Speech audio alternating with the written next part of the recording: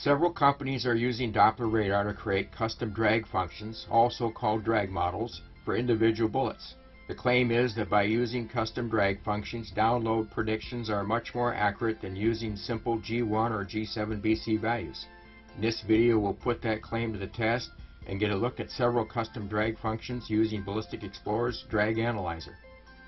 The Finnish company Lapua has granted permission to distribute their custom drag functions with Ballistic Explorer. We're going to look at three of their bullets: the Naturalist, the Snare L, and the Lock Base. To load any drag function, click the drag function button next to the BC parameter. This opens a select drag table dialog. All the standard drag functions are listed at the top in black. Custom drag functions are listed below in blue. I'm going to scroll down and find the custom drag function for the 7mm Snare L 180 grain. Double click this line. That opens up the drag function conversion dialog. By default, all custom drag tables have a BC of 1. That's automatically selected for me, so I just click OK. We now have the custom drag function loaded into trace 2. I'm going to change the trace name to Lapua's product code for this bullet, which is GB554, so we can keep track of it. Lapua also publishes the G1 and G7 BC values for this bullet. We want to compare the custom drag function to those two standard drag functions to see how much difference there is.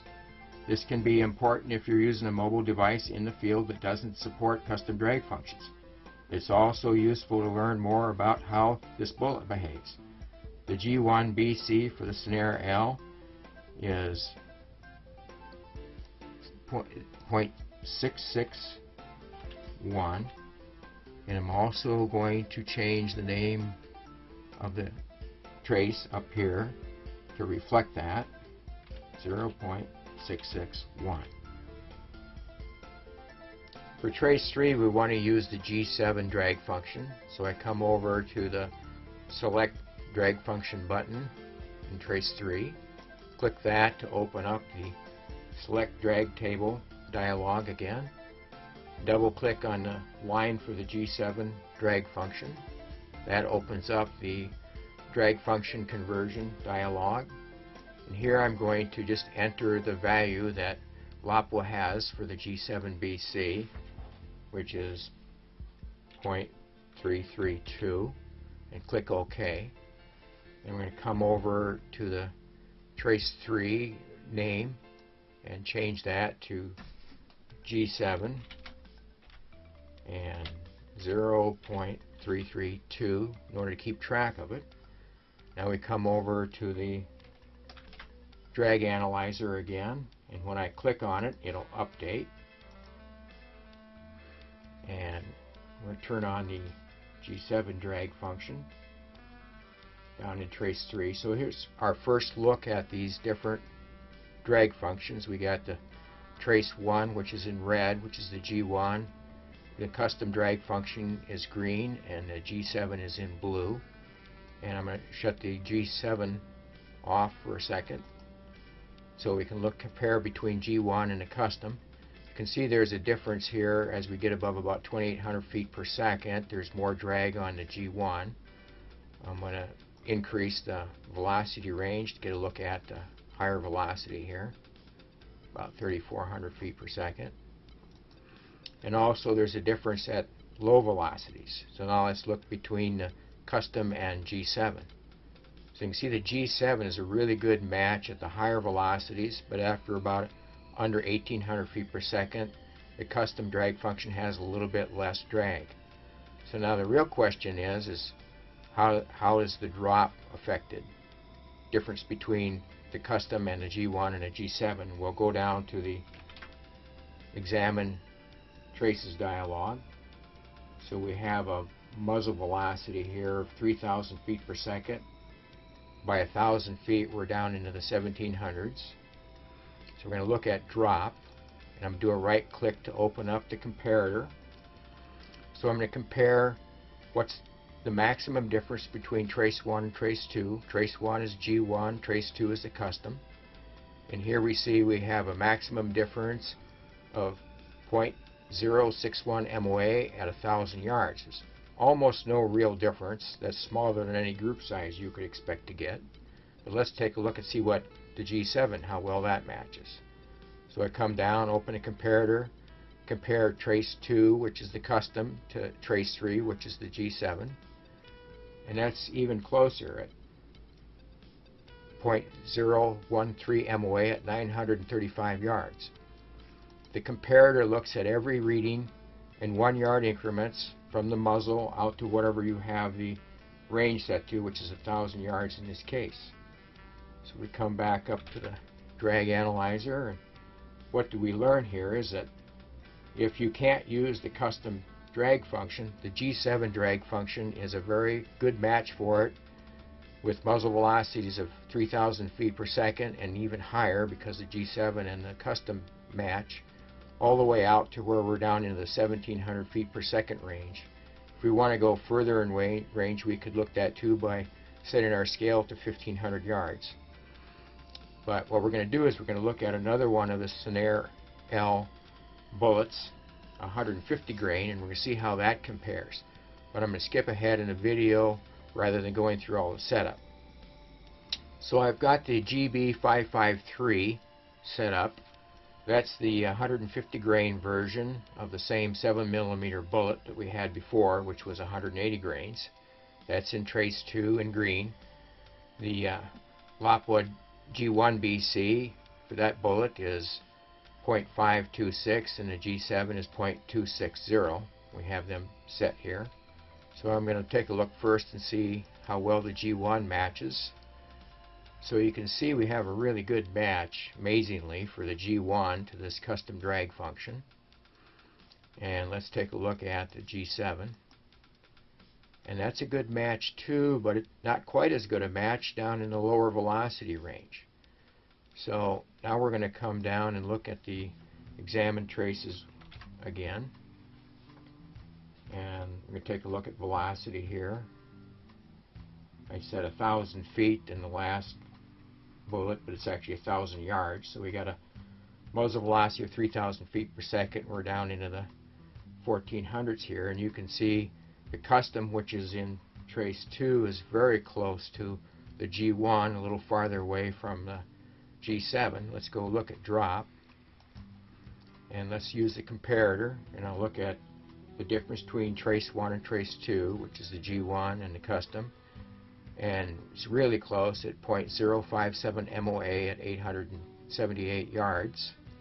And let's take a look at the G7, and that's between trace 2 and trace 3, and that's a little bit more, 0.173 MOA at 100 yards.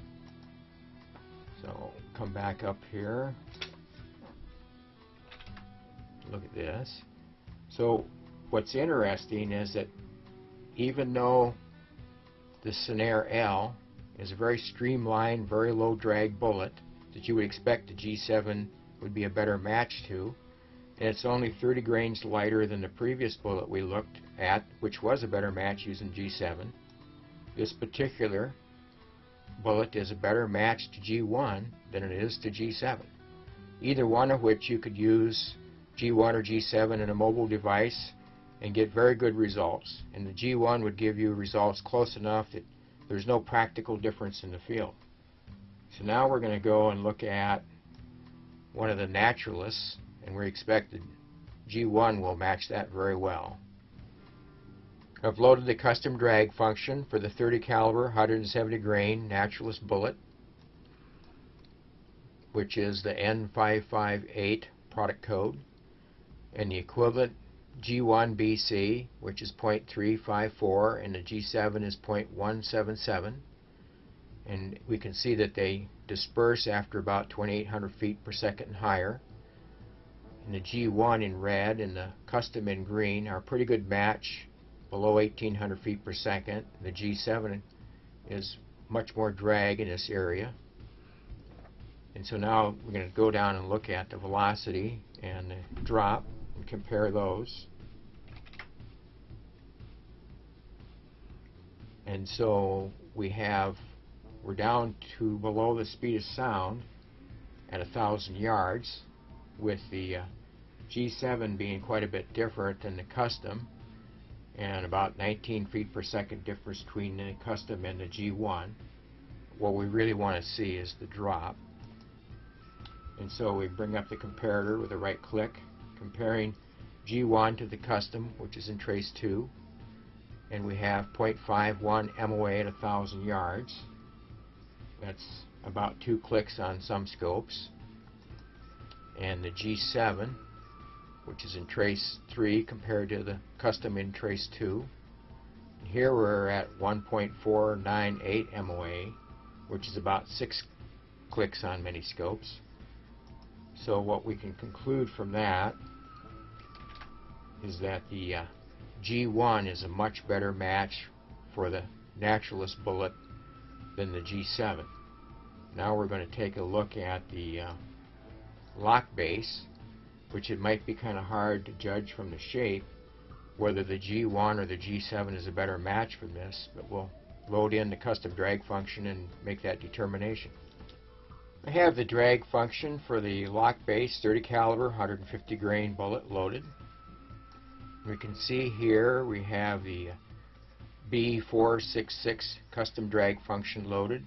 It's in green with the published G1 and G7 BC values, and we can see that they converge at about 2,500 feet per second.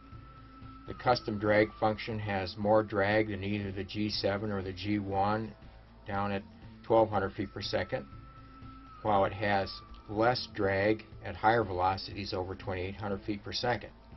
I'm going to take a look at the velocity and see what that looks like.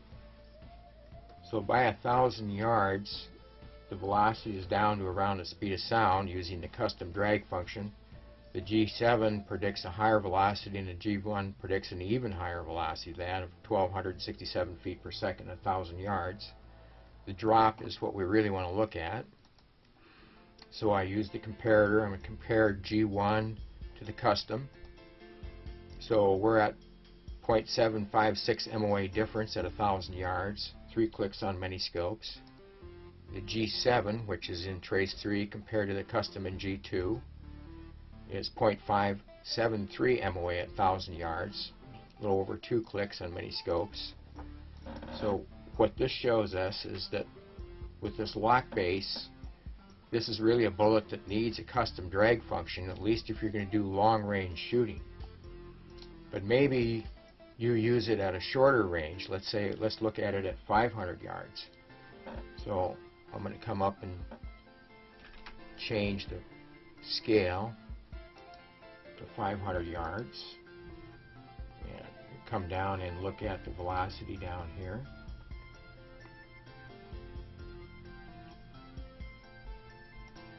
You see we're down at 1,996 feet per second. So we're more in this area from here down to about 2,000, where the G7 looks like it should be a pretty good match most of the way. So let's take a look at the drop. And we'll do a comparison first to G1. So it's 0.076 MOA at 500 yards. So that's a good match out to 500 yards. And the G7 would be 0.065 MOA at 500 yards. So if you were using the lock base out to 500 yards, you could get a good match with G1 or G7. But if you want to go farther, where you're going to get into lower velocities, then you really need to be using the custom drag function or a stepped BC in order to match the actual drag characteristics of the lock base bullet, at least that particular lock base bullet.